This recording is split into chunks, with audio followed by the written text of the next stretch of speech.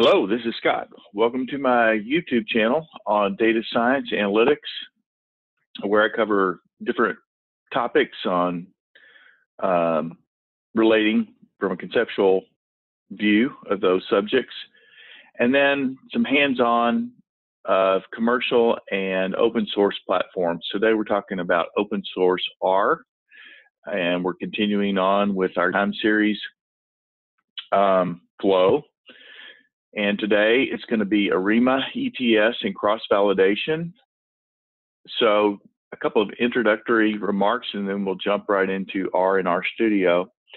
So this is a comparison of ETS and ARIMA models. We've been talking about both in previous episodes. And the source of this is Hyman and Anathopoulos. I can do that when I'm not recording. I can actually pronounce that name. Apologize for that. But this is the source, and as they say, that it's a commonly held myth that ARIMA models are more general than exponential smoothing. While linear exponential smoothing models are special cases of ARIMA models, the nonlinear exponential smoothing models have no equivalent ARIMA counterpoint parts. So, on the other hand, there are also some ARIMA models that have no exponential smoothing counterparts. So if you did a Venn diagram, there are sections that are outside the scope. There is one set is not completely overarching of the other set. So it's useful to have both. That's the takeaway there. So let's jump into RStudio, and I've got some code up, and I've actually already loaded the FPP2 package from Dr. Hyman and Dr. A, as well as the forecast. And so the first thing that we're going to do is we are going to construct a function, two-parameter function, and it's going to be this forecast ETS model. So if we create that function, and then we're going to create a second function, FARIMA, as well, and we'll use this for cross-validation.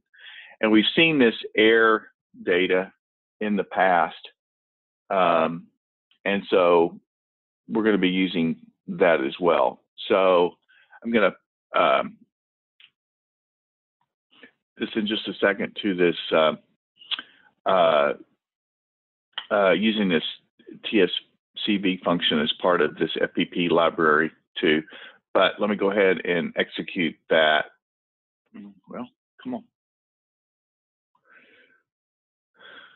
And then again, I'm going to create a variable E1 with this TSCV, this cross-validation, and this E2 as well. So let's look at the mean for the E1, and we can see here that this is 0.786, and then we can do the mean of the second, and that's 9.6. So we can look at those different. And what we just did essentially is these means using this cross-validation function. These are the mean squared errors. So the MSE for these two, and we can see that the E1 for the FETS function that we created, right? This is the time. This is the exponential time series. We actually have a lower MSE for that particular function. Okay, and then if we want to look at that and create a forecast, we can create a forecast with that since it has the lowest mean square error, and that's what the ETS plot looks like for that. And then let's look at a different data set. Let's look at the CMET data set that we've looked at before. and go back, start it with 1988, and just set up the data. And then we're going to use a training set of 20 years for this, create a train data set. And then we're going to fit with the ARIMA function. So we can see here, here's our parameters using this auto ARIMA. It's actually coming back with seasonal ARIMA, a 212. Well, I'm sorry, it's a Q.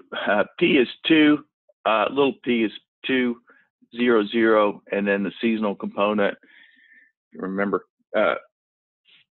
is 2, 1, 1 with H4. So, and if I check the residuals for that, I can look at the residual functions there. And then for comparison, I can do an ETS model and check the residuals there. So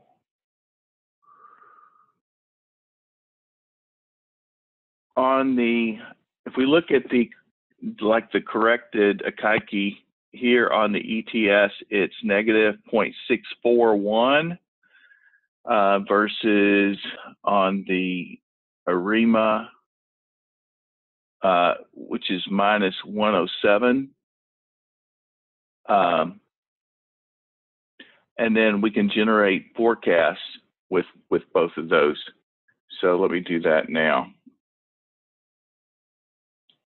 And get the different statistics for the error rates for these particular two models. And this, so what I did is I trained on one set, right? And I'm actually looking at the residuals using my forecasted set, and then looking at the error rates in the test set for these two things. So if I look at the test set for the first model here, I can see I've got root mean square errors of 0.197 versus 0.183. The MAE is 0.167 versus 0.153, and then 0.69 versus 7.65. So I can see that the second model, this ETS model, actually has a lower error rate on the test set. And so once I determine that, then I'll want to pick the champion of those two models for my forecast. And so that's what I'm going to do with this last command. I'm going to generate the forecast. I'm going to use the ETS model to do that. And so there we go.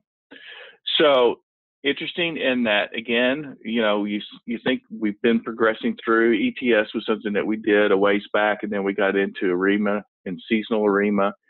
And you think as you progress that you get into more sophisticated models, you get into better models. But we've shown here that there is not one universal modeling paradigm that works across all data. So that's the reason that we'll have data scientists for quite a while, and statisticians and people that apply analytics, and because there is no universal modeling technique.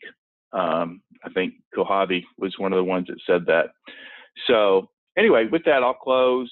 Hope you can join me next time, and we'll see